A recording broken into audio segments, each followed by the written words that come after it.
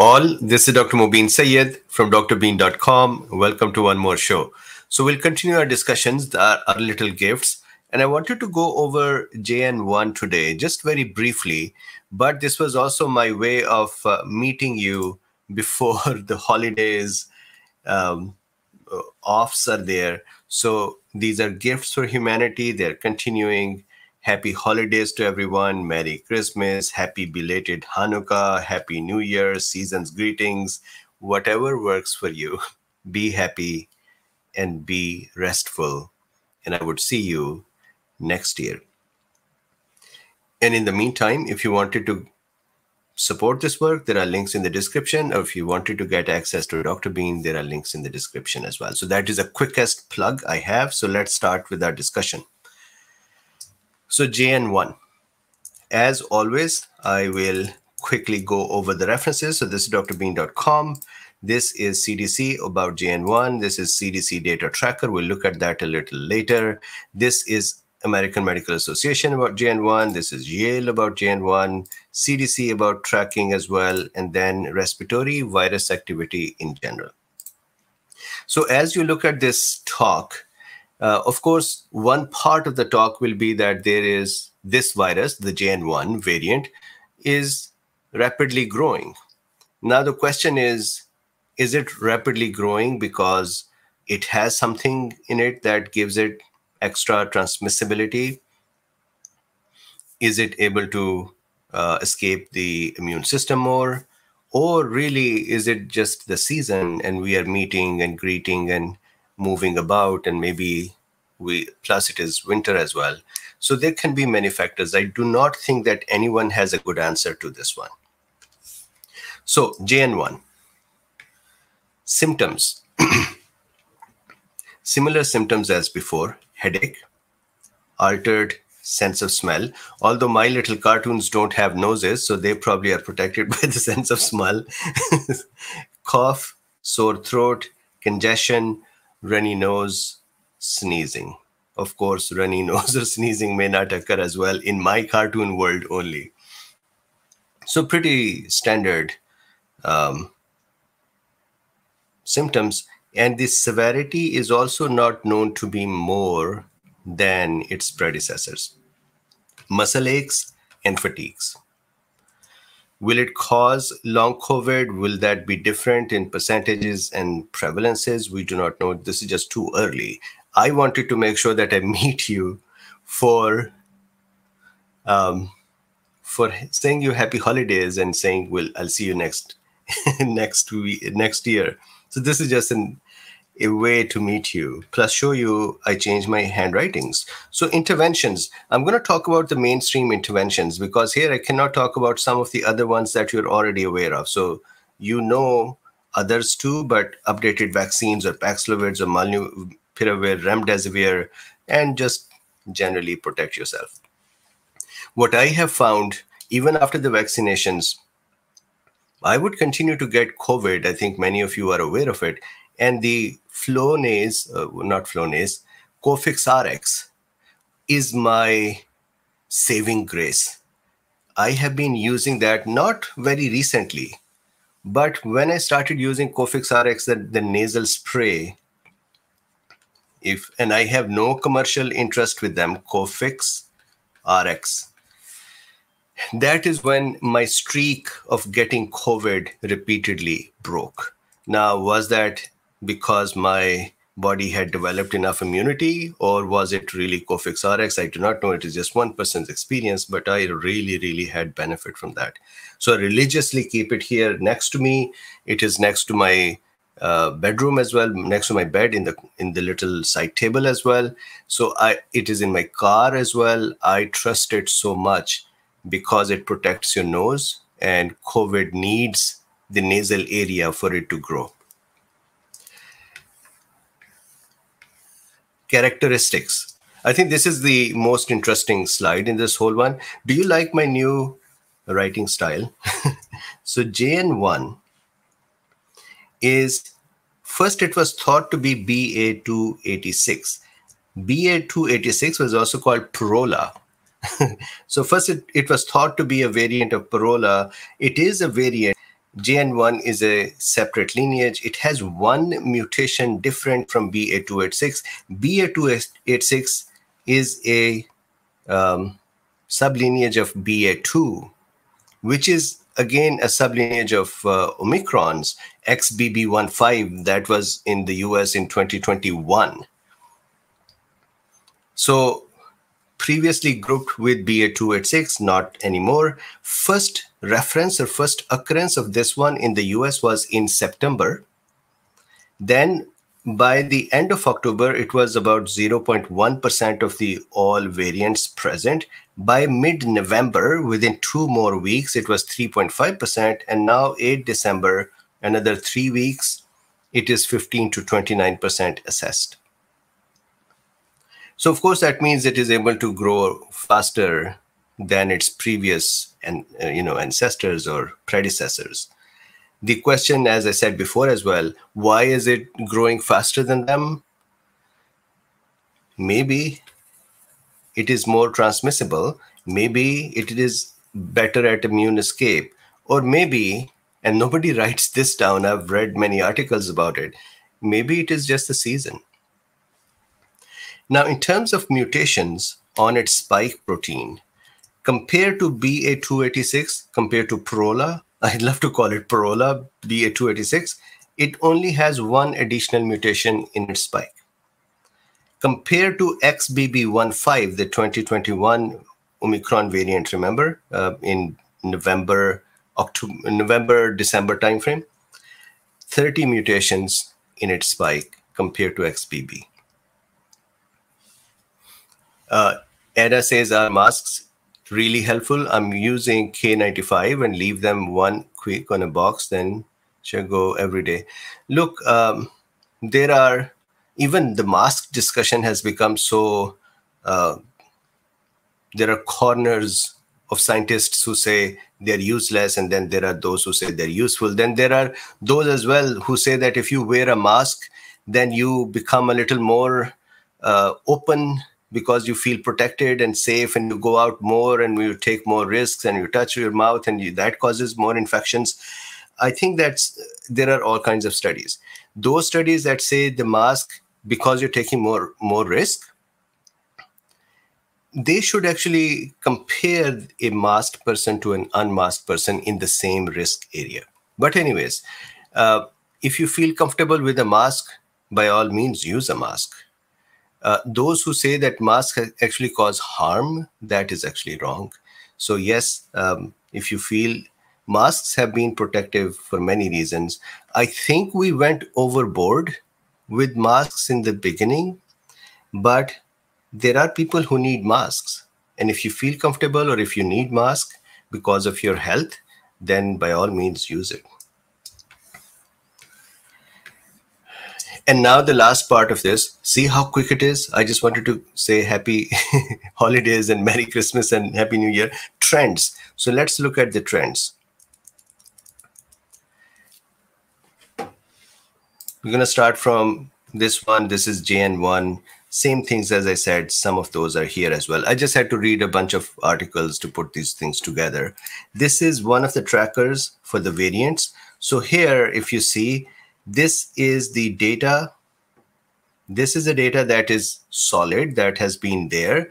And this data is the nowcast, the CDC's casting of, thinking of, here is where we'll go. So if you see here in the JN.1, in this purple area, this is JN.1. So it started with 3.5% share of the cases. And from there, 8.1% by 11/25. And then by 12/09, 8 or 9 December, 21.4%. So it is growing faster. Then, as you know, Paul Bork has discussed this many times, we don't actually have data being collected from the whole country. So a good analysis of where it is more versus less is really not possible with the data that is being collected now. So it is collected in some areas, and you can see how it is. This purple thing is JN.1. So you can see that wherever it is, purple is growing. This green one is HV1 that was before this. So now HV1 is on the remission, is reducing. As you can see here, the green ones and the JN1s are increasing. So that is the variant. This is American Medical Association about the JN1. This is Yale about JN1. Nothing other than what I have already discussed. Now, final thing that I want to do is the trends at this time of the cases, hospitalizations, and unfortunately deaths are occurring too. So this is the provisional COVID-19 deaths. So let's start with the hospitalizations. So this is weekly COVID-19 hospital admissions. So if you see here, it is from 2020, so the whole era. And so you can see, for example, here in the early parts, January 9, 2021, 1 week admissions were 115,455. Then if you see here, this is January 15, 2022. I believe this is when Omicron had hit, and 150,650 weekly admissions or weekly new hospital admissions. And then if you see nowadays, 23,432, and it increased from 15,000 to 20,000. So on November 4 was the lower point, 15,000 cases, and then it has slowly been increasing. So these are hospitalizations. Then the unfortunate part, weekly deaths. So again, look at the big picture first. This is what it used to be. For example, at the peak of the deaths, unfortunate part, January 9, 2021, 25,974 deaths in 1 week. And then if you compare that to nowadays, still 1,305 deaths, for example, 1,327 deaths, 1,257. Here, the lowest in the recent was 487 deaths were in July 8. July 8 was one of the lowest points, so 487 deaths because of COVID. And now they're about 1,305. So 3 or 4 times more. So that is the trend at this time. Now this wave, is it because of the winter? So if you see here, this is December. Then somewhere over here is going to be July. So this is the summertime, and believe this is the December time. So that is big as well. Here as well, see, this is October, December, and then November, December time. So is it seasonality or is it the variant? But still, if you see in the bigger picture, whatever new variants, whatever mutations they have, their impact is still smaller than what it was before. And I think you can tell that how much do you stay concerned nowadays. I believe there is less. Sometimes people actually put comments, you're still talking about COVID. So for some people, it is just gone, it's finished. But for some, it is not. And the final point, respiratory virus activity. So this is just respiratory viruses. That doesn't mean just the COVID, but more than COVID as well. So here, level of respiratory illness activity levels determined weekly based on the percentage of visits to enrolled patients, healthcare providers, or emergency departments for fever and cough or sore throat reported to ILI-NET. So if you see here, this was interesting for me. So I'm here in California.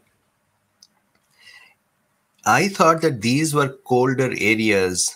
These were colder areas too. But still, the greener and lighter they are means minimal level of respiratory activity. Maybe the population cases also is a factor. The redder and the darker they are, the very high or higher the respiratory virus activity or cases. So for example, if you see here, California, respiratory illness level high. Nevada next to us, high. Then Oregon, minimal. Washington, low. Idaho, low. So if you see here, Arizona, high. Mexico, New Mexico, very high. Texas, high. So it's interesting. And all of these links are present in the description as well. So you can kind of look at those too. They have the data tables as well. So you can see that the trends are slowly moving upwards. So this is percentage of emergency department visits, and by weeks they are increasing. And I think this is seasonality as well. It is we moving about more, meeting others more, kind of sharing the pathogens a little more as well. Plus, maybe there is more than that too. So that is a discussion, quick one, but the reason was happy holidays, happy new year. And also, if you want to support some work and if you like this work, there are links in the description to support it. And there are links to get access to Dr. Bean as well at very less fee. The pain series that I'm doing, it is going on Dr. Bean with CMEs. Now, do you know that within another 2 or 3 days, we'll offer CME to majority of our videos. So that is also good news. Let's see. Jess says, could respiratory illness be including asthma, COPD, pneumonia, etc.? I think the way they look at this is, let me share this once more. They define it here and they say, the amount of respiratory illness, fever plus cough or sore throat causing people to seek healthcare is elevated. So that is a definition. Fever, cough, sore throat, making people seek medical attention where they get counted. Nationally, emergency department visits due to influenza are increasing. COVID-19 visits remain stable. Nationally, respiratory syncytial virus or RSV visits decline slightly, driven mainly by decrease in southeastern states. Lab tests positivity for influenza increased nationally, while test positivity for RSV or respiratory syncytial virus and COVID-19 are stable compared to previous weeks. So it is really influenza that is increasing, RSV kind of reducing or stable, COVID stable. So I hope that answers your question, Jess. John, hello, how are you? Hey, Denise. Joy says, thank you, Dr. Bean. Happy, safe, healthy New Year to you as well. Thank you, Joy. Okay, cool. So Jim says, I tested positive for streptococcus after regaining my smell and taste and testing negative for COVID. I'm on antibiotics for over a week now. Well, get well soon and enjoy your vacations.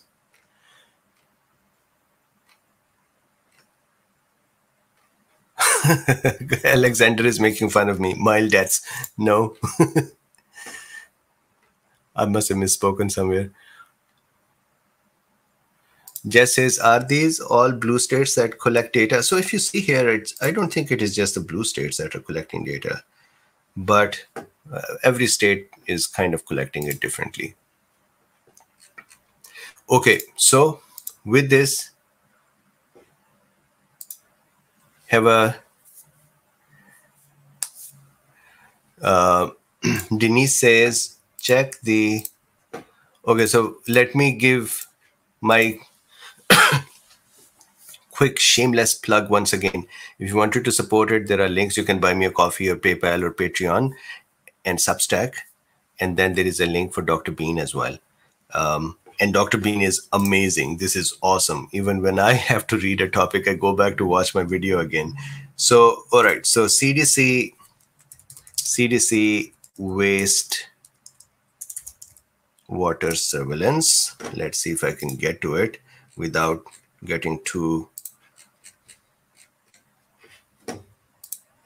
surveillance for COVID.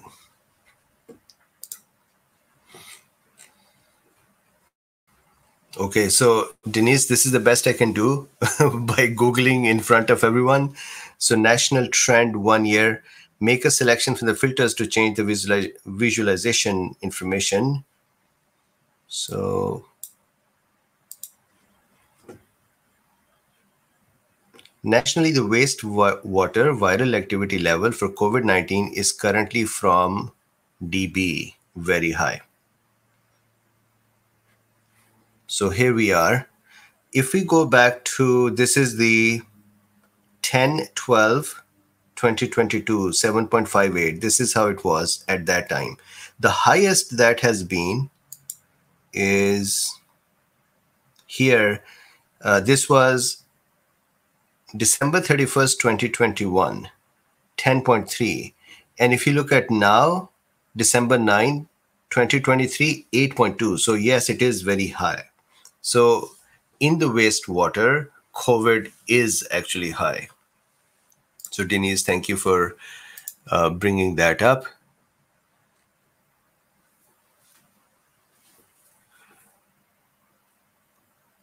So is there some discussion? Yes, Don, it's the injected. He does not want to say it. I do not even know what we're talking about. All right. So what else is happening?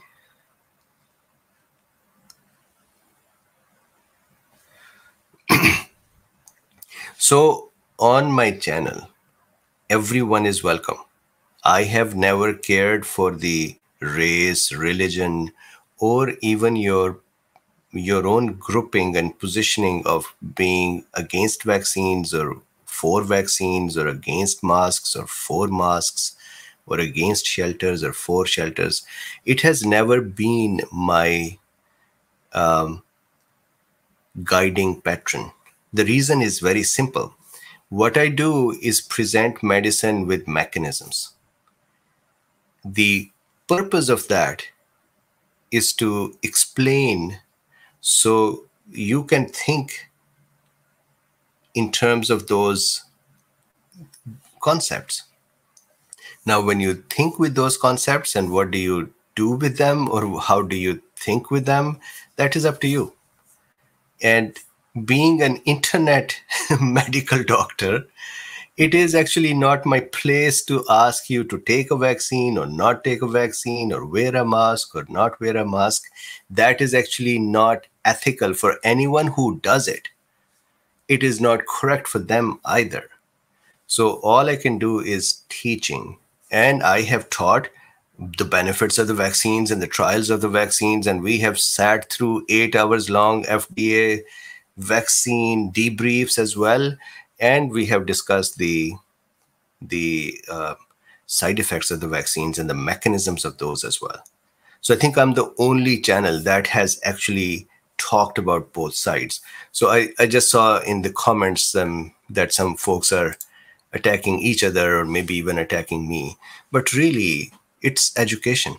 We have to understand and learn before we can start taking positions. So this is where we are at. Once again, happy holidays, happy new year. Do you want me to do a lecture tomorrow and the next week as well, or see you all next year? So tell me, whichever way you like.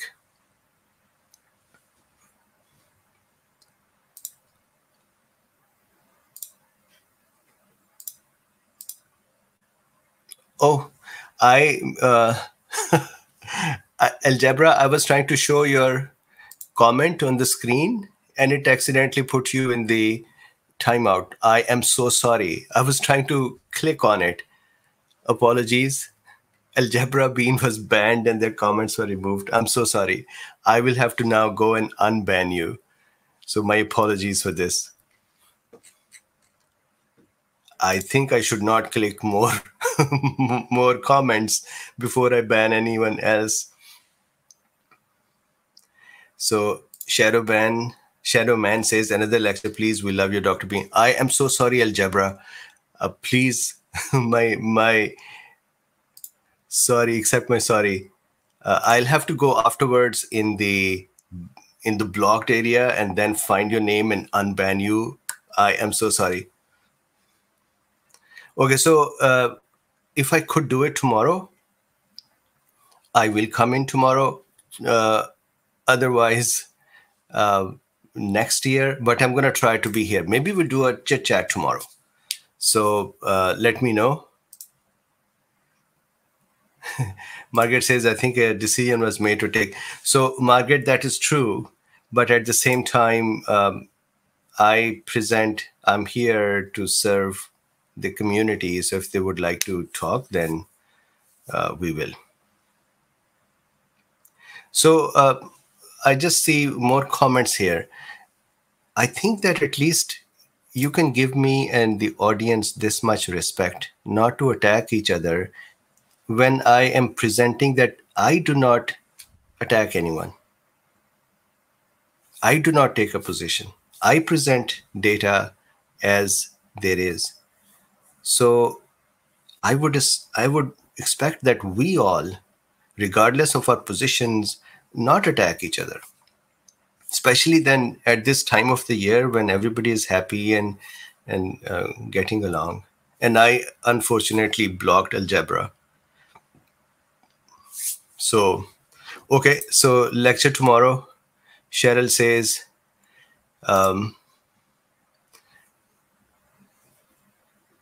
Nick says, ban whoever contradicts the mainstream. Yep, that's science. I haven't banned whoever contradicts the mainstream. I have actually talked things that contradict the mainstream as well. So, but I do sometimes block those who insult others. That I think is not needed.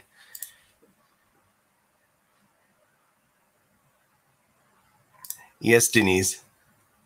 The science is Dr. Bean is safe and effective. And look at the picture there. Thank you, science. The science. I remember this. Remember when Fauci said, I am the science? Yeah, that was funny. Okay, so with this, thank you very much. Have a good day. If you would like to support, there are links in the description. There are links as well to get access to Dr. Bean. I'm going to now hang up and go and unban algebra. Algebra, I'm sorry again. Happy holidays. I'll see you tomorrow. Bye-bye for now. Stephanie says gloves. Gloves. Stephanie, gloves, elaborate a little more.